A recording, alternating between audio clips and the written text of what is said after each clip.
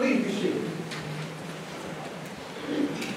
Grace, mercy, and peace to you from God our Father, through our Lord and Savior, Jesus Christ. Amen. Just last week, somebody said something to me about we Lutherans don't spend enough time and energy on the last days. And yet here we are. All of the lessons, Daniel, Hebrews, and the Gospel that you heard read, all deal with the last days. Now, it might have something to do with these are one of the last Sundays in Pentecost, which I think we can count on. But it also has to do with the reality that the last days are something we do need to focus on from time to time. And part of our difficulty is best illustrated by a story that I once heard about a golfer who was visited by an angel. And the angel appeared and the golfer said, "I'm glad to see you because I've had a question that I've lived with for years. Are there golf courses in heaven?" And the angel said, "Well, I have good news and I have bad news. The good news is, yes, we have a plethora of golf courses. The bad news is you're signed up for a tee time at 9 o'clock tomorrow morning." Now we're starting to get into the reality of why we don't deal with those last days. Because they make for a great joke about golf. But we're not confronted with 3.5-ton stones stacked up on each other, making a wall of over 150 feet high, pillars that are 145 feet high, doors made of brass and bronze and coated in gold. We don't have buildings like that, do we? That take over 3/4 of an acre?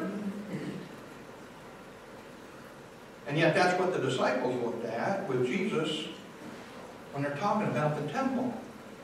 If you go to Israel today and you look at the ruins, you have a hard time imagining how did they break this wall down with these stones as huge as they are. Yet the Romans were great engineers. And so in the uprising of 70, they made it their point to destroy the temple.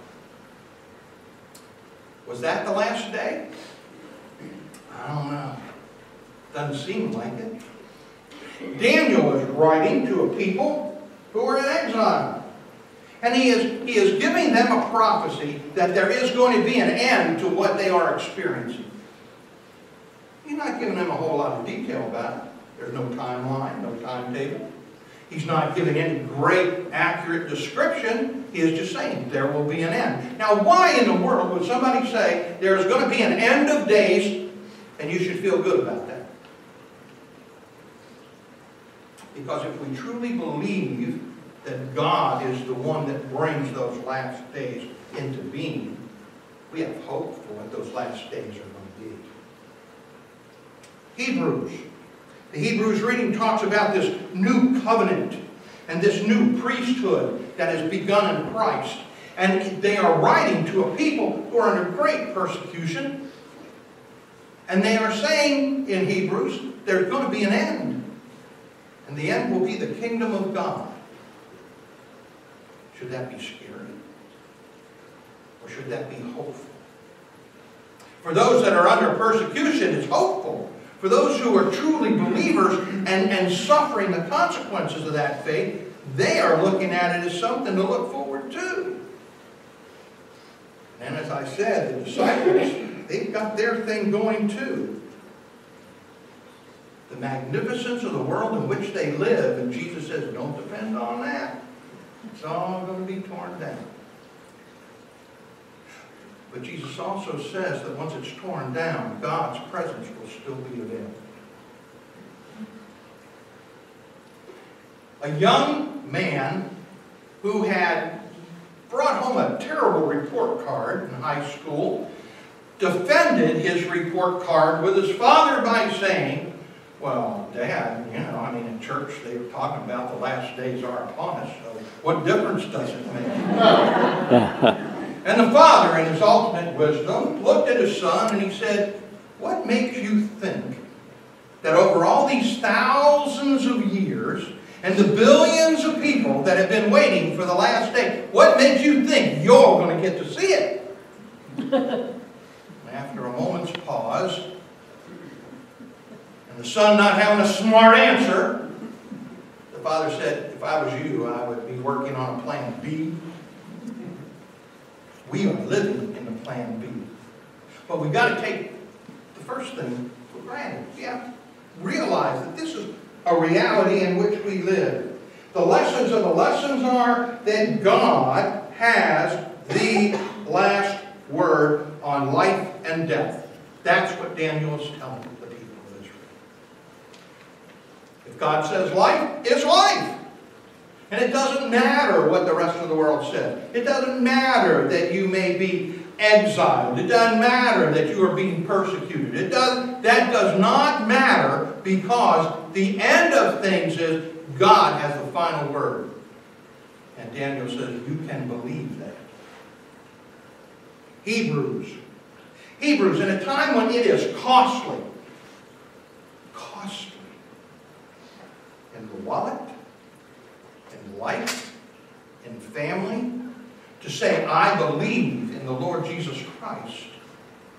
The letter of Hebrews is telling the people, the Jews of the day, be strong in your knowledge of the fact that God is still God.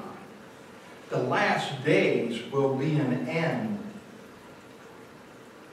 I love the imagery in Hebrews, because it speaks to a sense of perseverance. Faith, we sometimes think, I believe, and now everything's going to be okay. Doesn't work that way. In fact, sometimes saying, I believe, just makes life harder. I know it is in my house. It makes it harder because we have to understand and deal with the differences in which we live and exist. People that have been a part of my life for 50 and more years, we have very, very different opinions of what's going on in our world today. But there's one thing that we still share. We know there will be an end. And at the end, we will be together. In the course of my years in ministry, I have been with widows who have said to me, my husband's died, my life is over.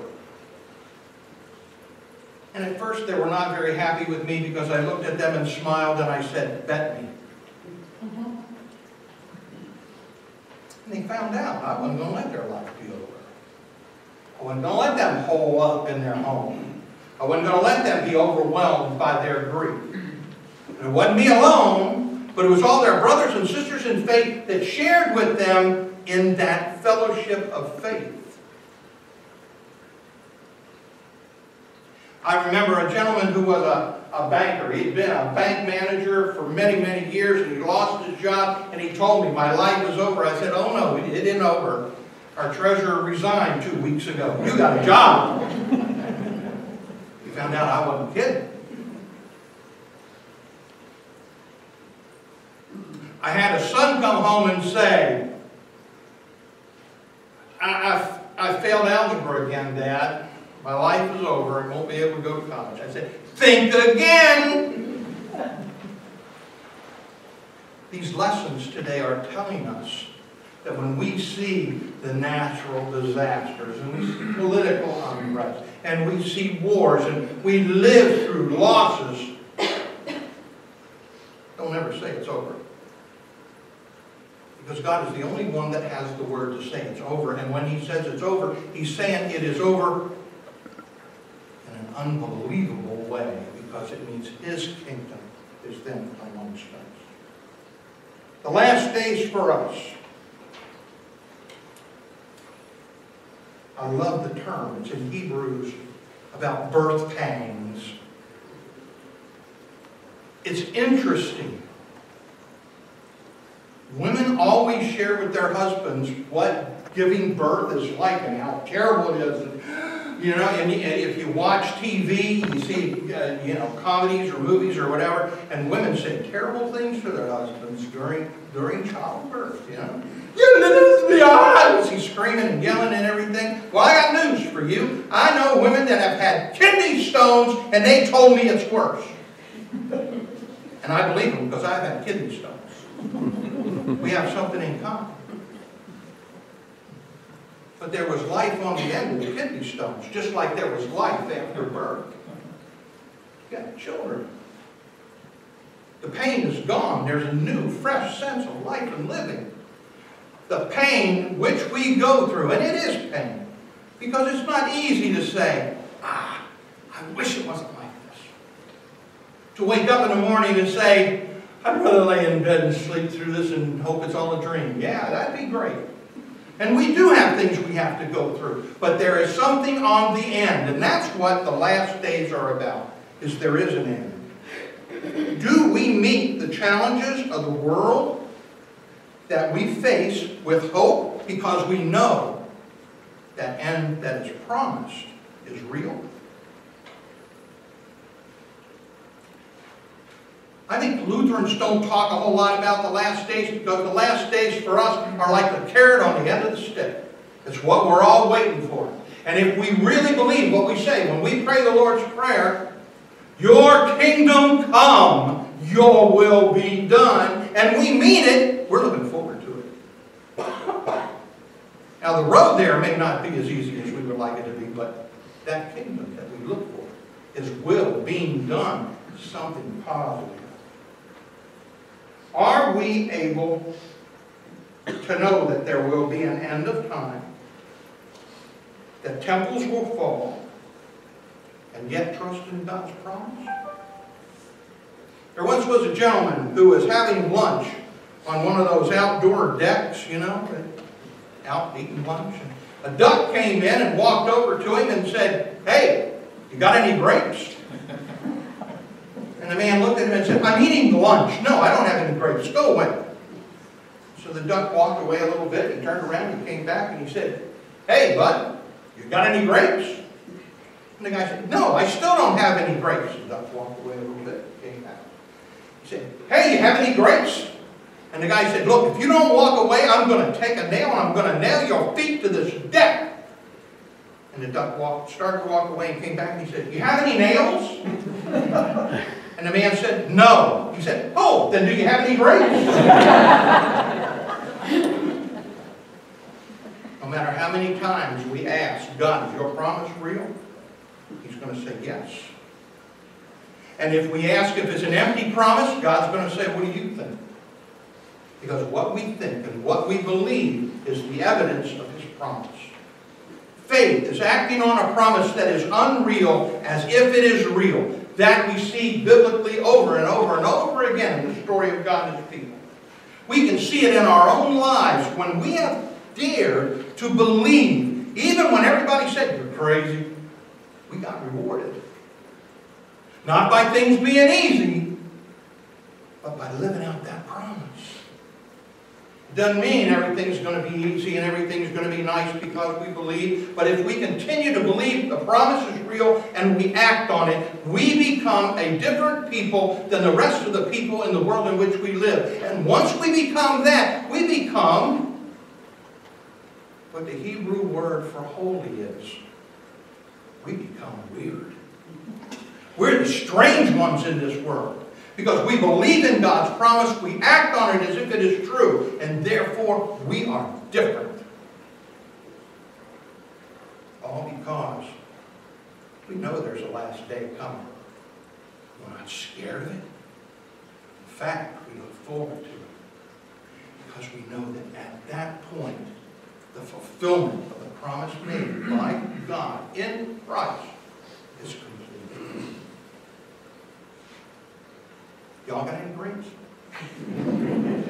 Amen.